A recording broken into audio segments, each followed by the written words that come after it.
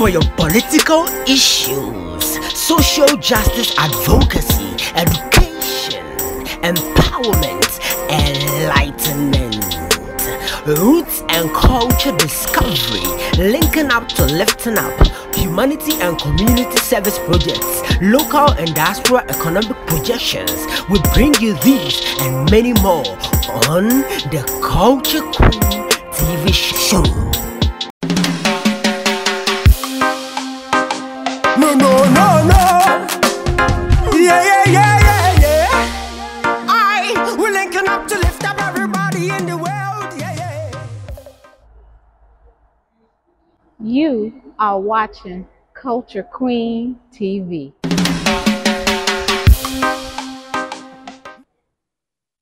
So Samuel, this museum is so filled with diversity. It is so filled with artifacts that really show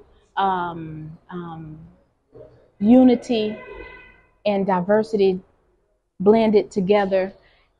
Tell me, back in my country, I would become a member of a place like this because it's too much to learn in depth and authentic and meaningfully to do in one session. So do you guys have any memberships, or how do you handle frequent visitors? Okay, so we have what we call the Friends of the Museum. Okay, Friends of the National Museum of Ghana. So once you become a member of the Friends of the National Museum of Ghana, sometimes you can come in. Once you come in for the first time, subsequent visits, you can just come in for free. Get to learn or reminisce experiences that you had from a previous visit. That is what is very common, and that is what we usually do over here. So you become a friend of the National Museum of Ghana, like member, and that's kind of a membership, synonymous to a membership. Yes. So now, is this a once a year donation? How does that? The donation is very liberal. So what they also do for us is, when you think you can access some funding from some organization somewhere for us, it is allowed. Our arms are always welcome and open to receive. Individuals have donated on many occasions. Annually? Sometimes annually, sometimes biannual, sometimes quarterly. So it depends on when it comes in. As and when it comes in, our arms are open to receive them. So never say never. Never say never. See never dry. That's what you say, guys. See never dry. Doesn't matter how much comes in, we are always welcome to receive those help and those assistance. So I would like to offer the opportunity for you to talk direct to our viewers. To if you would like to become a friend of the Museum of Ghana, if you are planning to visit Ghana from an outside nation, please put this on your list of tours to come visit. You will not leave the same.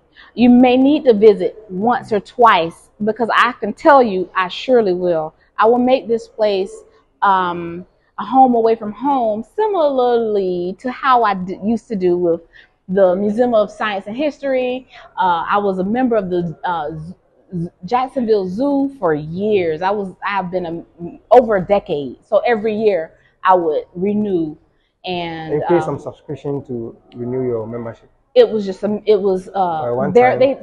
systemize it. So when you become a member, you like, say for instance, today is what, 7th November.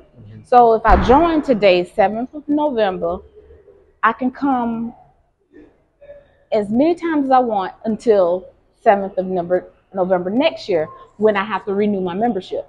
And usually we do. I've been a member for more than a decade at many of the places that I was a member to before I came here. So I see this as a similar place that I would love to be a member to and come. And my children used to come, and my oldest is 30 and my youngest is 7, and they all knew the place. And I would love for them to be able to learn this diversity, this unity, this rich culture that the Museum of Ghana has to offer. So why don't you just tell us how to follow up and get in contact with you? All right, so you can check it up on our website. So once you visit the Ghana Museum's website, which is www.gmmb.gov.gh.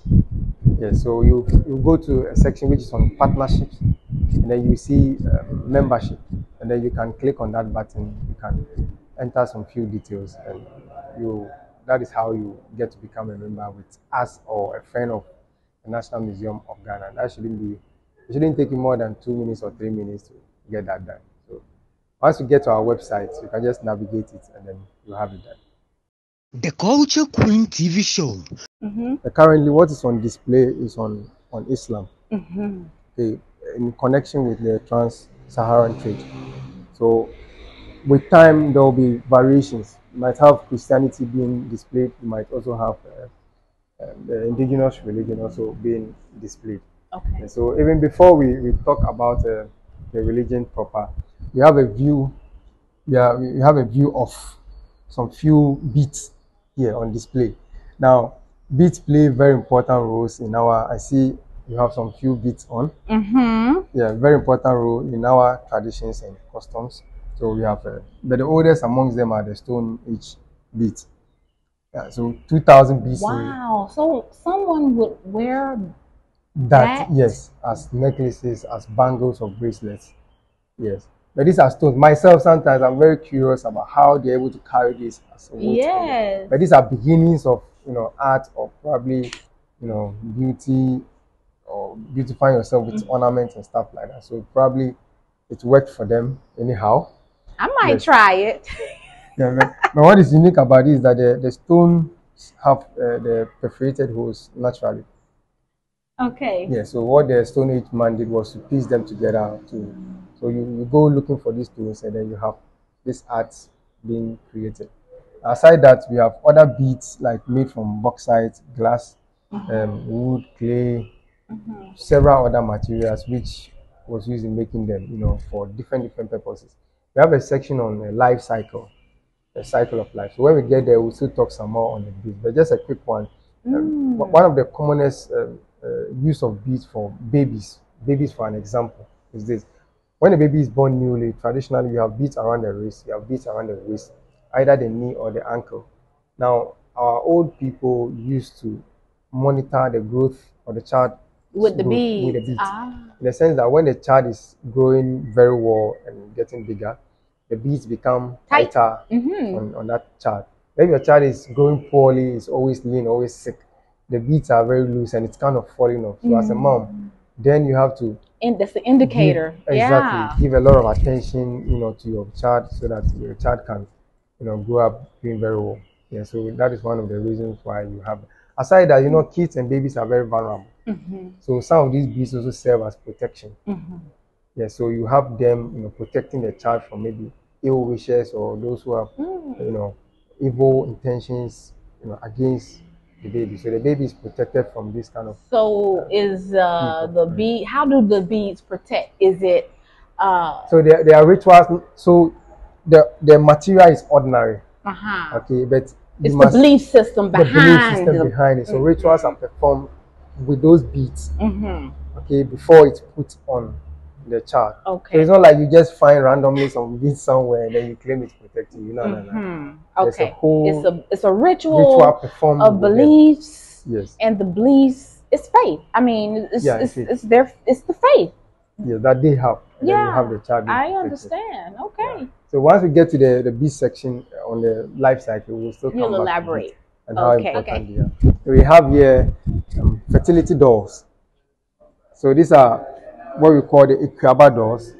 Now, traditionally or in the past, before orthodox medicines and healthcare or orthodox healthcare, we had this system of helping barren women, get pregnant. In the sense that this is a doll that will be given to a barren woman, a woman who cannot get pregnant. So you get this from the shrine, that's from the priest or priestess, and then you have to care for this doll like it's a baby. So you get to Wow. sing a lullaby to it. You get to wrap it on your back at home, or you take it to the market center. Aw. But most importantly, you have to believe in the gods that they're going to hear your cry or your prayers and grant you a child. And those who believed in it worked for them. Wow. Yeah, so you would have this and then you get pregnant. And once you conceive and you have your child, then this wooden sculpture becomes a play doll for the baby. Yeah, so that is the Ikiaba doll, or the So these are fertility just doll. variations of the Variations of the same fertility doll. Exactly. Okay. So are these variations from different time periods, or just variations based on diversity? Yeah, variations based on diversity. So the Asantes usually have, the one with a round face with a striped neck. That's their representation of beauty. Ah. Yeah, so that is what you have over there. And then this for the Fantis, the one flat, long faces, is very common among the Fantis, which is another group of people. Ethnic group, yeah. And other ethnic groups like the Gans, they have the Chobi, the Evers have this, and it's cut across. Yeah. Okay. So this is for diversity. Okay, so there's a life cycle. What is this about? Yeah, so this here is indicating what we refer to as a life cycle. So very traditional stages of life. Like, Okay. So you go through childbirth. You are born as a person. You get to puberty. Somewhere along in time, you get married, and then eventually you pass on or you die. So these are like the 4 main traditional stages that everyone goes through. So within these areas, you experience different rites of passage. Yeah, different rites of passages for each of them. Like so the birth. So we can talk about that over here. Okay. So here we have a naming ceremony, which is a childbirth. Now, this is the biggest occasion in the life of every child or every baby. When you are born as a baby here, you are considered technically like you are like a stranger to the whole community. So you are kept indoors for some time, about 7 days. Yes. How many days? 7 days. 7 days. 7. And then on the 8th day, that is when you are taken through the naming. Now, so the mom and the dad will come up with a name, but the one that confers the name on the child is the lineage head or the clan head or the family head. That confirms it? Yeah, that pronounces the name on the child and announce it to the people. To the whole community. Okay. And this is a man of a noble character. So it's believed that once he does the naming, his good moral values are automatically transferred onto the child. And then that child grows up to become very, very, very, very responsible. Now, you notice that there's a drop of water on the tongue of the baby or on the lip, and then a drop of gin, alcohol as well. Now, this is very symbolic. Right now, the water there represents truth and life, and then the gin or the alcohol represents evil. So the child is told symbolically that once you grow up, you pursue what is good, what is true, what is right, and then shun and avoid what is evil and what is bad. And that is how you get to grow up very responsible in the society. Now, when the baby is being introduced or you are being outdoored, this is your official introduction to the extended family from both the mother's side and the father's side. And then you are also officially introduced to the entire community. Wow. And then you are presented to the gods, the spirit, that this is a new member. Hold the baby up. Oh. Yeah. So all these people or all these entities have a role in your upbringing as a child. So in time past, when you misbehave, when you are growing up and you misbehave anywhere in the community, anyone can discipline you. Because at your naming ceremony, you were kind of like a social part of the community. Yes, you were introduced. Take care of our baby for us. Make sure that this child grows up to become very responsible, and so everyone keeps an eye on that baby. And then once you are growing up, there's a check for you anywhere you go. Listen, I've been here in Ghana for 7 months. It's not like that in US. Right. So I would see people like chastising just a random. Yeah. I will beat you, and I was like, you can't do that. But now you're explaining to me why the culture embraces the what we say the African proverb of it takes a village to raise a child. Yes. But that is all part of the baby right when you hold that baby up. Yeah. Contrary to US, we have to name our babies in 2 days before you leave the hospital.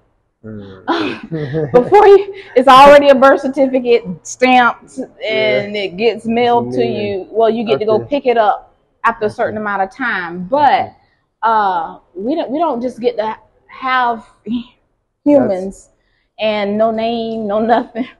When you leave that hospital, that baby has a name. That baby is given a social security number. Okay. And that's it. So a lot of American families, we think about names inside the womb because you just don't have time. None Everybody of does this actually, ritual and rite is even, they're too speedy in America to allow the beauty of a baby right to transition through culture. So this is The great. Culture Queen TV show. Here we have a collection of stools, Ghanaian stools. Now, these play very important role depending on the geographical area. Okay. Now, in southern Ghana, most of our southern Ghanaian chiefs pick up the authority from the stool. Once you become enthroned, what you call, being enthroned as a king. Yes. We over here it's enstoolment. Yeah. You're Okay. installed as a chief or a king with your traditional stool, and that is where you get your authority from. Okay. So the ones here in the middle, these ones here, and this one at the back here, these are all ceremonial stools. So these are the classifications. So we have the ceremonial stools used by our chiefs, our queens, queen mothers. We have the princes, princesses, family head lineages. They use the ceremonial stool because it carries power and authority. Now we also have this one here, that's here. These are domestic stools. So typically you find these ones at home or in the kitchen, in the traditional kitchen. And then there's this third category, which is the ritual stool. The ritual stool, we'll see one inside this dark room here. So we're talking about diversity. Yes. Like, how does diversity play itself into these stools? Yeah, so it's the diversity here is the ethnic groups being represented here, in the sense that we are kind of coexisting through this. So someone knows what group this is by looking at this. Exactly. So once you see the symbol in it, you know that this belongs to this particular tribe or this particular group of people. Okay. Once you see this, you know that this belongs to this particular area. So that is what is seen over there. And even aside that too, you see the animal in the middle of the stool. There's two crocodiles sharing one stomach. Yet they are fighting over food. Why do you fight over food when whatever you eat separately goes into the same pot? So this is talking about unity in diversity. So our differences should not separate us, because at the end of the day, it's all geared towards one particular purpose, which is for a common goal, the same place. Yes. So unity and diversity being represented here. So we have the Akans using this type of stools. The Evers also have these stools. The Gans also have this type of stools. So the diversity is that each group have their own imprint. Symbolism, exactly. But the unity is each group have one. Exactly. Each group has the stool. Exactly. Okay. This brings us to the ritual stool, which we are seeing here. So with this type, this is used by the traditional priests and priestesses in the shrine. So this is representing a shrine. Yeah, exactly. Okay. So and it's so they usually stay inside of a shrine. Yeah, they stay in the shrine. So typically, it's like a group in the forest where they stay in, and their stool is smeared with white clay, and that shows the sanctity and then the purity of the stool, as well as the priest or the officiant himself or herself who's sitting on it. Yeah, sometimes during festivals they kind of bring it once a while. They sit and perform some rituals for the whole community. Oh, okay. On behalf of the towns. Wow. And that is when you get to see some of these stools in public. Aside this, the rituals to be used by the priests and priestesses, we have another one which is used for the initiation of kings and chiefs. Once you become a king, it's also in a dark room. It's a secret act. Wow. So when you are next in line to become a king, you are taken into the stool room, you are blindfolded, and then you have to handpick particular stool. Whichever stool you handpick, you heard that, yes. So whichever stool you handpick, you that's the house. That's basically the good. You take up the authority from that stool and you lose your maiden name in place of that name. So if probably you are Mammah D, Mammah D is your name, right? And then maybe you become a queen in a traditional area, a queen mother. Maybe you are the 7th or the 6th person becoming a queen mother. So you can become maybe Asante Hima or Yasantua. Let me use Yasantua for an example. So you become Yasantua the 7th, like the 7th queen mother of that community. So if it's a king, let's use. I understand. In fact, I was asked to be a queen mother in Cape Coast. But I didn't understand it, Okay. and I'm a person of learned background, so I don't really move in areas that I don't You understand. don't But understand. You don't what have you're full saying is I'm understanding understanding it about a little bit more, which is why we're going to devote a whole episode to this culture of family leadership, chief, king, queen, things. mother Yeah. topics. Right. Okay. So we can talk about the Asante king or the Asante Hene. Right. So here we have the Asante Hene. So this is reflecting or depicting an Asante king. Right. So the current one is Utum Fawcett to the second. Now he usually sits on, or typically they sit on the Esipim A chair. big chair, This or throne, if you would a say. throne. Yeah, this Okay, represents firmness and stability. Esipim, I stand firm. okay. Now, he typically wears the kente cloth, or Mm-hmm. this the most prestigious royal fabric of Southern Ghana. And now the Touch. pattern, unfortunately, you cannot touch. Oh, they say no touching. Yes. So the pattern you see here, or the design, is called Ajinasan. Ajinasan, the mind is finished. Our ideas have been exhausted. This is the most complex design you can weave as a weaver. So anytime someone weaves this, you've picked, you've reached your ultimate. And you can never weave anything more complex than Then this. this design. So this was the preserve of kings and chiefs. They had it. And once he's dressed in this, he looks very elegant. He looks very, Very royal. very royal, and so very nice. And they adorn themselves with a lot of gold jewelry, and it's pure gold, original pure gold, unadulterated. The Culture Very, very Queen pure TV gold. show. From the crown of the head to the sole of the feet, it's pure gold all over, and that shows the wealth. That shows how powerful. Yeah. So with us here is also another exhibit showing the Northern King. Now we have very three powerful kingdoms in the north. We have the Mampusi, Kagumba, and the Mississippi. These are some of the earliest kingdoms that emerged in Ghana. Mm-hmm. Now, a typical king from the northern side, would wear about four of these. Four. Four. At once, at a go. Ah. I know it's very hot. I know that expression was coming. Yeah, so there's always a man servant standing somewhere. Okay. And then there's a priest towel to wipe your sweat. Yes. But that shows Why four very though? significant. Now it shows his royalty, shows how very powerful he is. He looks very flamboyant. Okay. Very massive. Okay. And that gives him authority and power. Now every ordinary person, when you wear this costume, maximum like two. And usually it's just one person. I have to come back to a question. So northern,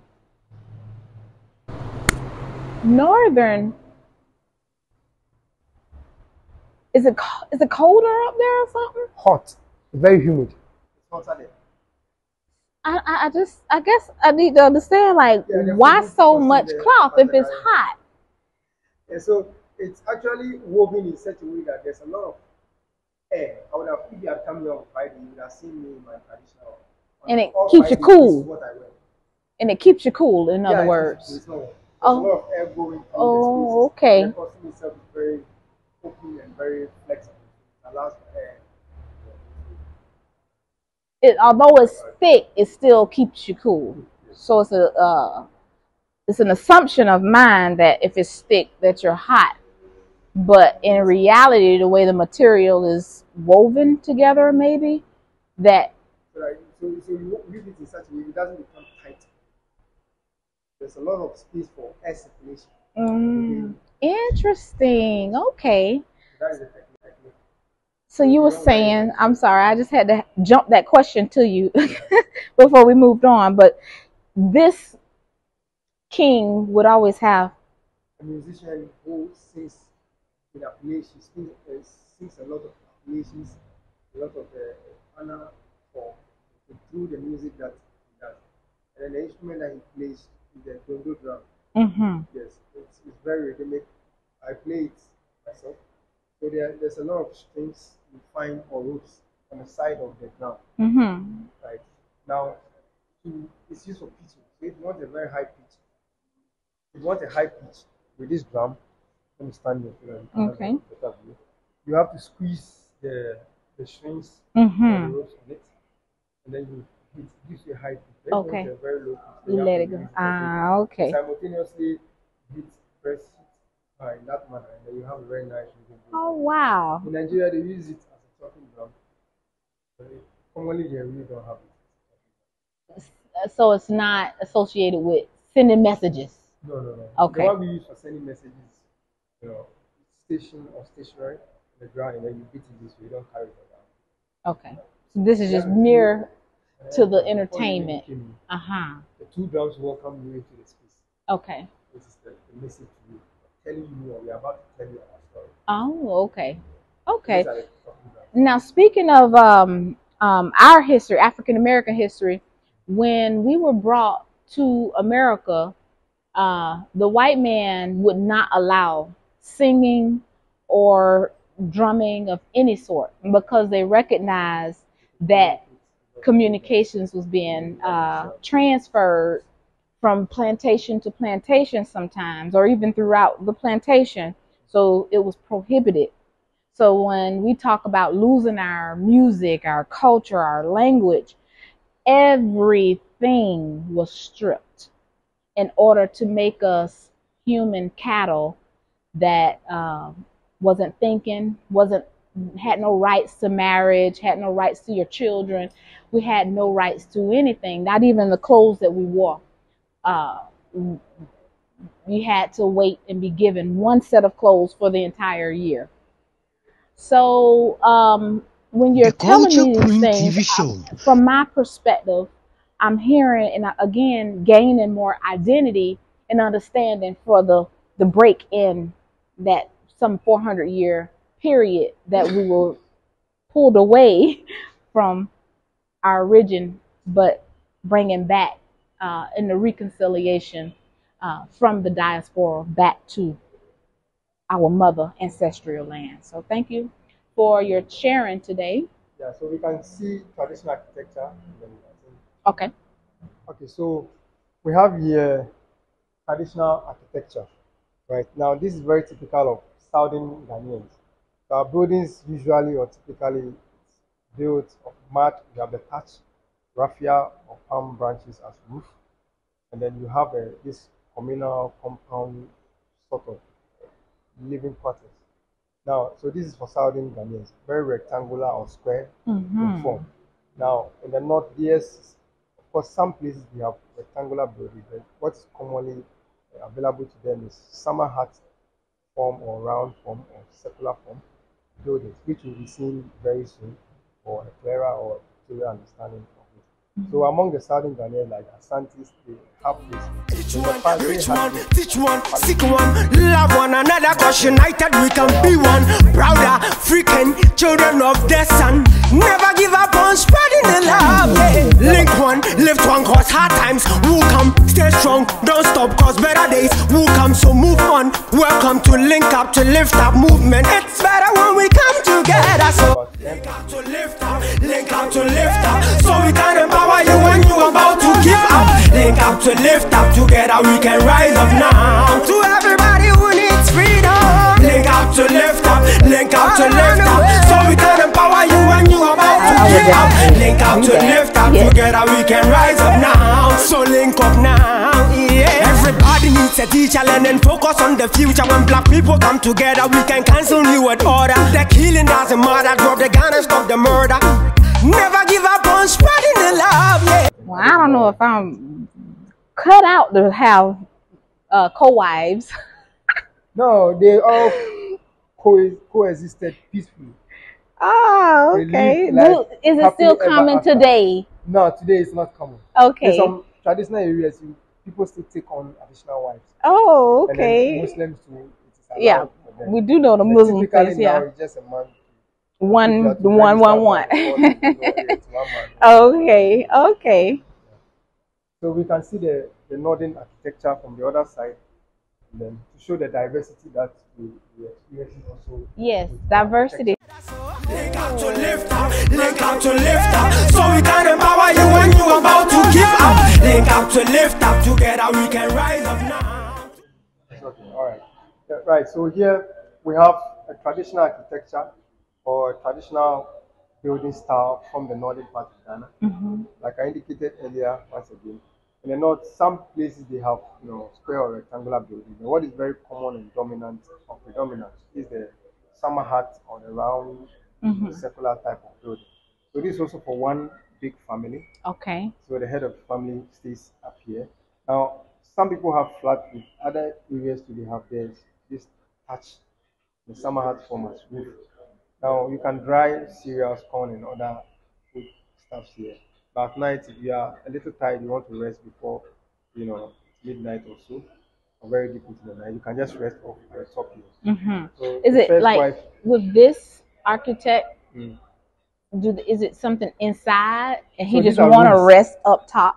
So this is a bedroom. Okay, inside. Inside. Okay. So you Okay. go through this way. Okay. You enter the room, and then you can rest off there. But there's a provision for the first wife. The first wife to be here. Okay. First one, the second wife, the third wife, the fourth wife. Okay. Everyone has. But room, the but they all share the husband's kind of at the center. same- Yes, this way from the head.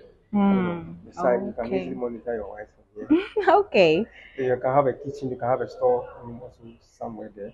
Then everyone plays a role. This is someone grinding. Someone So it was a sitting down common there. area for all of the wives to cook together, mind the Yes. children, Exactly. and normal way of life together. So this way you have that belongingness, that communality, being entrenched among family. And I showed you a silo or a storehouse under a cliff. Yes. Go to the other section under the cliff. Yes, this is a typical one that you find in a compound, not under a cliff. This is inside a house For the use of for the use by Of this community. the household. Yes, this community or a family. yeah. Yes. So this is it. So you pour the food to the top, then you can scoop out from the down there. So you hand over the food item to this person, then they get to pour it into it. And then the whole stock is at the bottom, and the stock is at the top. We also have animals, who also live on the compound in some areas. In some areas, there's a separate space for them. And then to enter into this compound, you come through deities. These two rooms here are occupied by deities, ancestral spirits. So they kind of protect the people within that house. So sometimes I believe that if you have an evil intentions against the people, you are not able to go through this. Really? Yes. Wow. Yes. And then So I people would live there, not let's want say- to be one of the wives that got to sleep with the animals. I mean, I would be upset. You know, But and okay, very- so these the are domestic animals like the goats, sheep, and deities, who's the priest? Who's the priest that you if I'm getting it right. So these are the deities, ancestral spirits for the family. So there are special rites that are performed by the head of the family. so he would be considered also his own priest. Sort of for the household, Okay. or for the family. There are special observations and observances that you do on behalf of the family. And he would have done Yeah. those rituals here to block all bad energies Yeah. from coming into his family. Okay, I understand. So very typical of these communities. Sometimes the men do the building. Most of the time, it's the men that build. There's some areas the women do the painting, the coloring. They view them as more artistic and more colorful when it comes to design. Right. So I hope you've seen a lot so far, Yes. and you've kind of developed enough appreciation for our culture, our heritage, Yes. who we are as people. Absolutely. As I mentioned, this is only a beginning. This place is so filled with information and knowledge and culture that represents diversity and unity that I know that we will definitely do a follow-up show with my little ones, the Cohen kids. So if you are interested, you can follow us on Adventuring with the Cohens, because we'll show the other exhibits of the Ghana Museum that we did not touch on today. But I want to thank you, Samuel, for being so detailed in your explanations as we toured the place, and your passion for knowledge. It kept my mind open, and so is my heart. So I want to say thank you for being a great tour guide today. All right, thank you for thanking me. Yeah, you're welcome. Anytime we are available to you, our services are always available. We hope you spread the news to other friends and family up there in the States. Yes. Let's make this happen. Each one, reach one, teach one. Link up to lift up. Run away from negativity, don't focus on the vanity. Africans are powerful, we have all the ability. Your culture and integrity are better than the politics. When you link up, we give you opportunities. Link up to lift up, link up to lift up, so we can empower you when you are about to give up. Link up to lift up, together we can rise up now. To everybody who needs freedom. The Culture Queen TV show. Link up to lift up, so we can empower you when you are about to give up. Link up to lift up, together we can rise up now. So link up now, yeah. Each one, teach one, seek